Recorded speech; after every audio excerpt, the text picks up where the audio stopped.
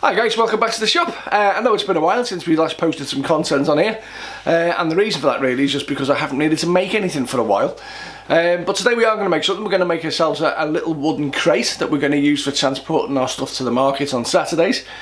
Usually I've been using these plastic boxes, but over time they get broken and damaged from lifting it in and out the car and stuff, and banged around. And there's nowhere where we live that sells the heavy duty one, so what we're going to do is we're going to substitute this broken plastic one with a wooden crate that hopefully should last a little bit longer.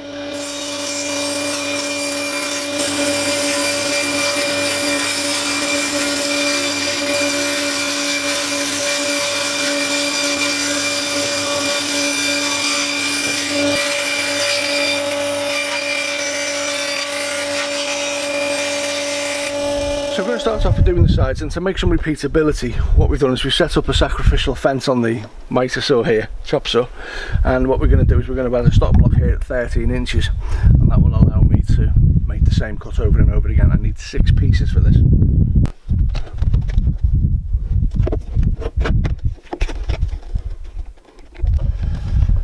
You can see I've added some painter's tape there at every 13 inches going down the board, and that's going to help reduce some of the tear up that's going to occur on this pine with the chop saw blade.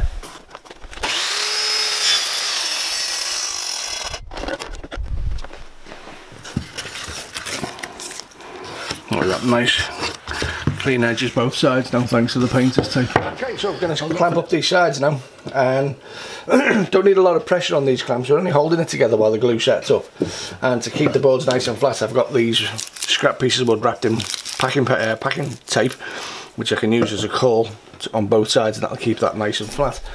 So we're just going to go ahead now and glue up these edges.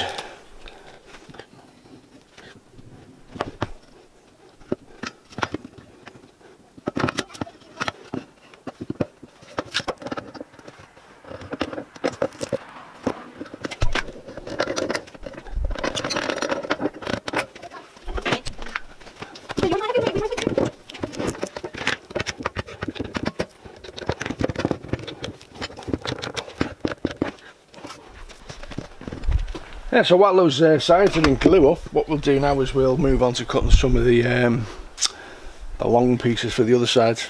So I've moved the fence out a little bit, and I've glued on the stop block here at 21 inches from the blade to there. I'm just going to trim off the end of this board here because it's not very square.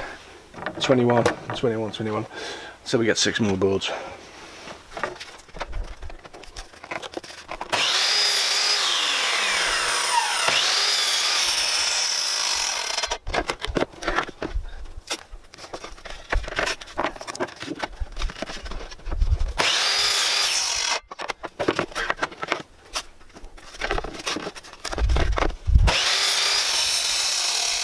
Okay, so 2 of those boards that we've just cut need to come down to 3 inches now, and that's for the spacing, so we'll do that now on the table saw.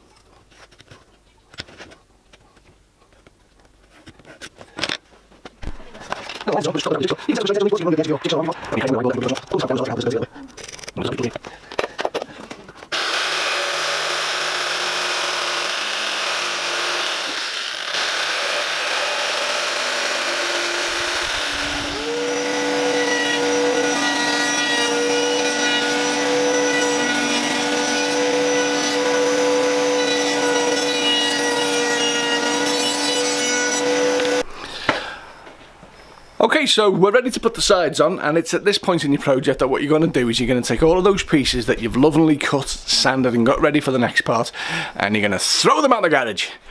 And you're going to drive down to the DIY store, you're going to buy 4 more pieces of wood for the same price as a small family hatchback, you're going to drive 5 kilometres back, you're going to get someone to give you a slap, you're going to have to recut, resaw, get some new glasses because you're stupid and you can't read your own plans.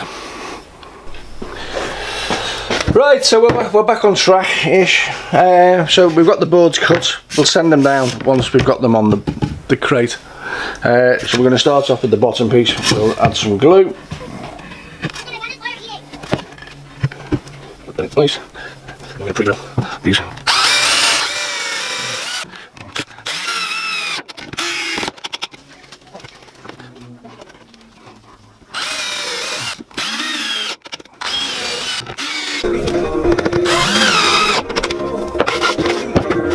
Yeah, happy with that.